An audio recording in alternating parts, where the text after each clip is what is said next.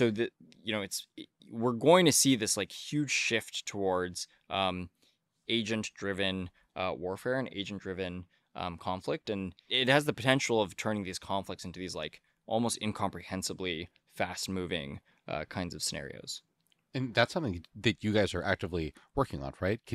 Is there anything that you can talk about? I assume some of it is classified, but Yeah. So one of the things we're doing is we're building this system called ThunderForge with the Indo-Pacific Command out in Hawaii. It's responsible for the sort of like Indo-Pacific region, and it is the flagship DoD program for using AI for military planning and operations. So we're basically doing exactly what I said. We take the existing human workflow. The military works in what's called a doctrinal way, or they're sort of like governed by the doctrine of this like very established military planning process, and you just convert that into a series of agents that work together and conduct the exact same task, but it's just like all agent driven. And then all of a sudden you turn these like very critical decision making cycles from 72 hours to 10 minutes.